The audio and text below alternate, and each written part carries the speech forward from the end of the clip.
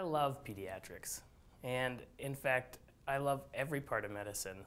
But what really captured my heart about pediatrics is just hanging out with kids.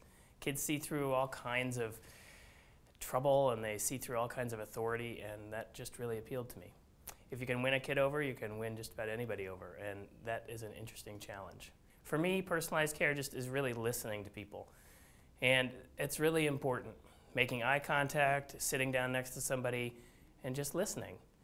When I'm looking for a doctor, I want a doctor who's there in the good times and there in the bad, and if they don't know something, that's okay. They're just going to listen to you and shepherd you through till you get a good solution to whatever problem is going on. At the heart of that is really listening, and that's really what I strive to do. Just the other day, I had a kid come in who couldn't breathe, and when he left in the hallway, he said, "Mommy, I feel great!"